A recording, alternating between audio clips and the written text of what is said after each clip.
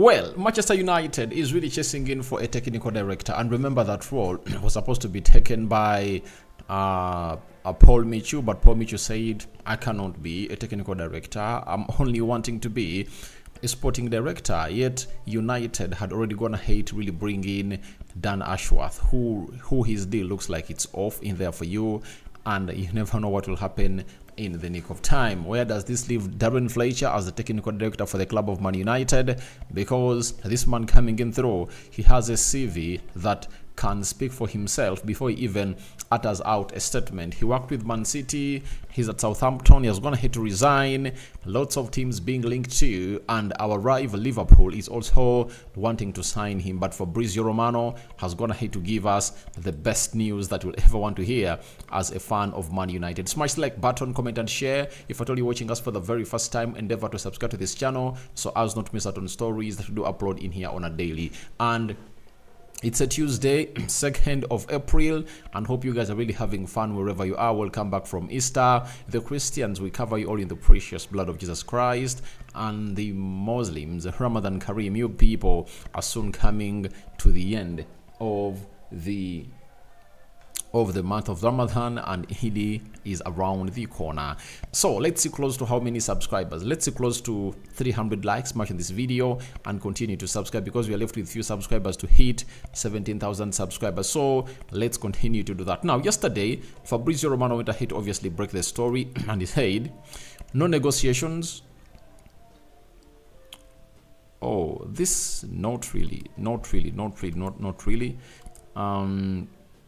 I think this isn't the post that I'm supposed to obviously start up with. Let me try to look out for the one that Fabrizio Romano went ahead to put out yesterday as he broke this story about this guy that went ahead to join the club of Man United, and he told us the following: that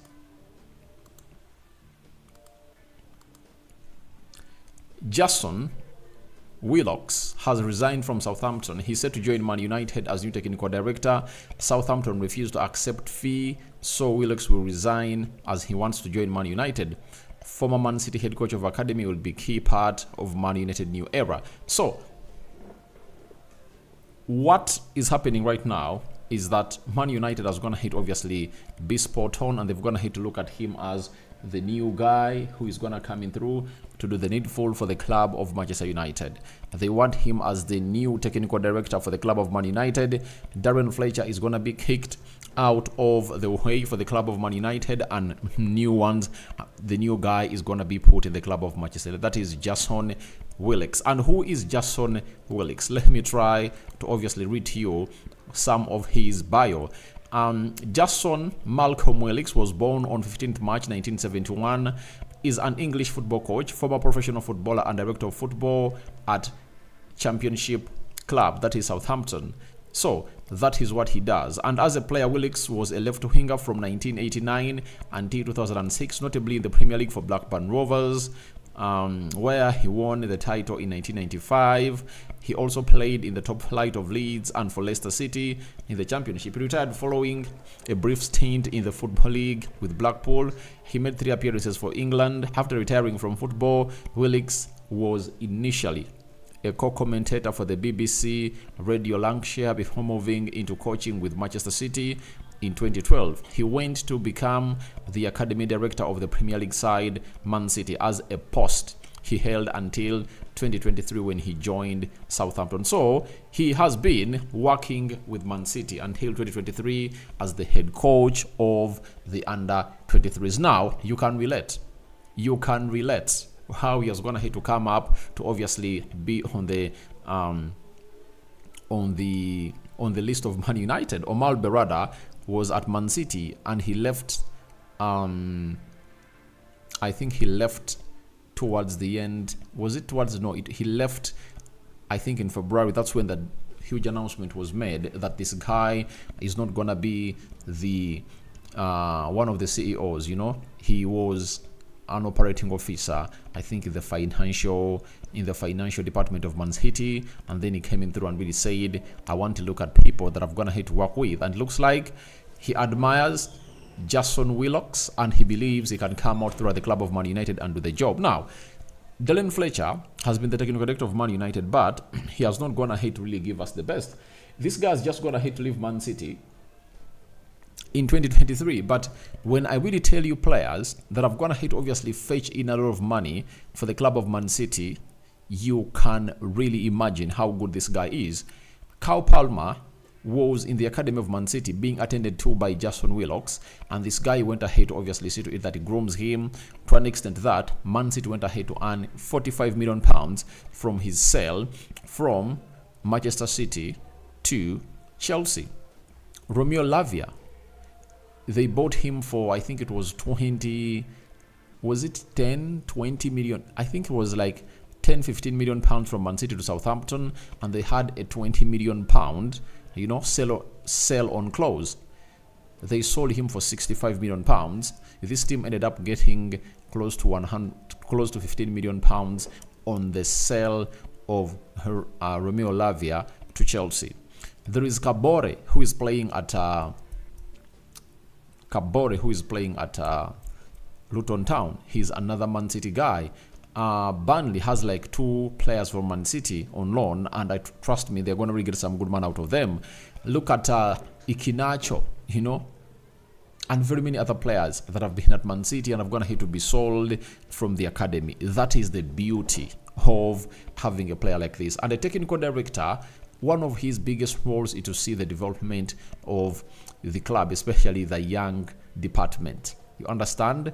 When you look at Man United, Darren Fletcher is going to hate to do us a disservice at the club of Man United, and look at the price at which we are selling our players from the academy. You know, Zidane Igbo, I think he went in for less than €1 million. Charlie Savage, I think like 5 million pounds. Chongi, he went in for like is it £1 million?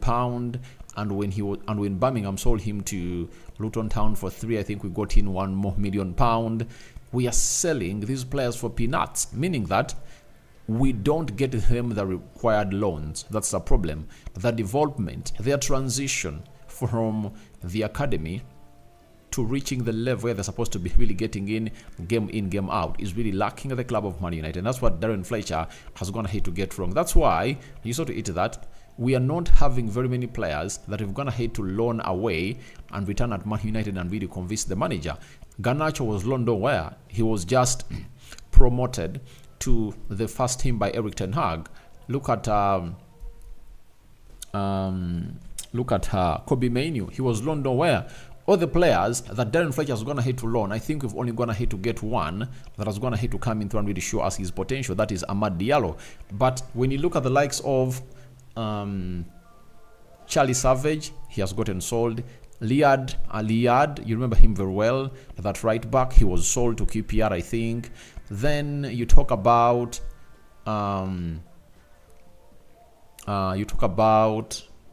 which other players? Shora Shorotire, Higil. We have very many players. Alvaro Fernandez. Look at the loans of Facundo Pellistri. If at all these loans were really right, Facundo Pellistri would have been now a 30 or 40 million pound player. Even if Ten Hag wouldn't want to use him, this player would have gone ahead to hit that mark of really getting in that huge amount of money at the club of Man United. So for me, I think we need to get in a person that has gone ahead to do this for a very long period of time, to see to it that he scouts good players, because being a head coach and then you've gone ahead to act as a sporting director, you qualify to be a technical director. Because for Darren Fletcher, we don't know where he has ever gone ahead to do this job. We've never at any one point went ahead to know where he went ahead to operate. I don't really remember a day this guy working outside Man United. He came in through, he was doing his internship at the club of Man United, and because it's the job for the boys at Man United, they retained him at the club of Man United, and that really went ahead to really be the reason. But he has no good history about that. So I think the only player that he loaned and went ahead to obviously come back and really showed us his potential, Hannibal, is in the mix, but he also went ahead to really give him a very bad loan to Sevilla. Yet teams like Everton in the Premier League and Luton Town were interested in keeping this player at in the Premier League, and that was really bad. I've even gone ahead to read the story that Hannibal is going to return to the club of Man United because Sevilla feels like they cannot pay 20 million euros for this player who cannot get into their team. So it is really very, very, very worrying, and it comes to my understanding that you have a lot on the table, but you need someone to serve it right. So we've been having a lot on the table, but we needed someone to serve it right, and this is the guy that Man United have gone ahead to bring him through to act as the new technical director for the club of Man United, and I think he's going to do us well at the club of Man United, and I'm really excited for him to come out and obviously start his job in here at the club of Man United. So I wait to see how that pans out, and after that story came in through, we went ahead to really see to it that this is Paul Hurst. He's a correspondent of Man United and Man City for the Times, told us that Southampton are ready to insist Jason Wilcox serves his 12-month notice period until United increase their offer. So it's the same thing that we are really into. That, you remember why we're not going ahead to get Dan Ashworth in is because Newcastle want 20 million pounds, and it looks like they want Man United to increase their offer, or if not, they'll put him on a gardening leave and he will serve the next 12 months without joining Man United. So that's what Southampton is really doing, and I think they are just trying to manipulate the club of Man United, but I tell you, nothing's not going to happen. Now, as that story really broke in through, even Ninza Kinsella came out and told us that Liverpool have agreed a compensation package with Southampton to appoint Jason Wilcox. The deal is to pay 1 year of his salary. Manchester United are trying to hijack the move. Now, he said this, but all after that being said, that Liverpool is into the guy,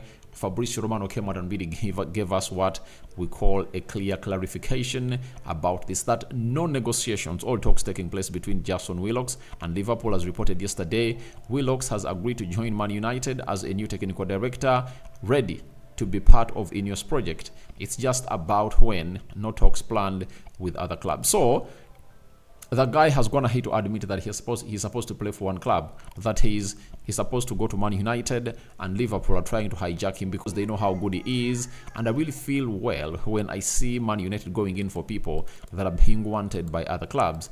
Him having gone ahead to work at Man City gives him the accreditation of really being one of the best, and that authentifies him as one of the best people that we can ever get. Being at City for a decade plus 1 year isn't an easy thing. That means you are good at your job, and you've gone ahead to obviously be given the flowers, and you've gone ahead to approve to the people at City that you're really good enough to do the job. So that is the guy that Man United is getting in through as our new technical director, but we pray to it that it all goes as to plan, because looks like the side of Southampton is trying to play hard ball, but I think we will obviously come to pass. But it shows you that Omar Berrada is already starting working, although he's on a gardening leave, but he's working to his fullest to put in a lot of energy in there for you. And the Southampton manager has come out and said the following. He's called Russo Martin on Jason Wilcox moving to Man United. He said, "I've not spoken to the club about it. You know my feelings on Jason, and I will have a chat with him after.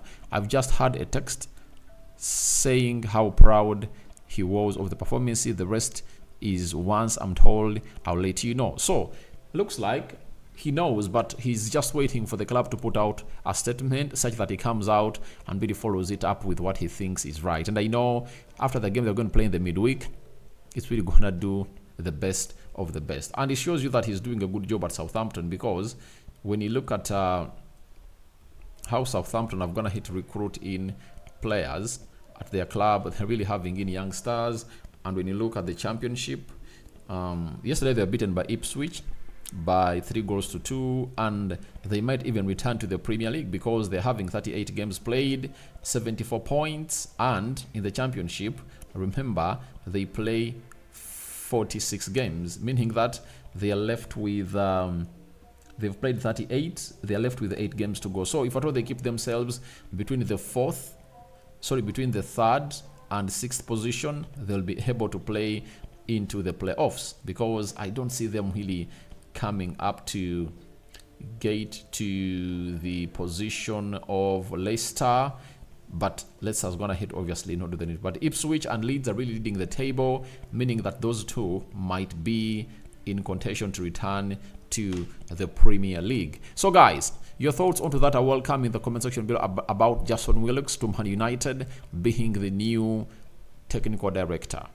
Ineos is working, and we pray all of that goes according to plan. I cover you all in the precious blood of Jesus Christ, the Muslims, Ramadan Kareem. I'm out. See you later.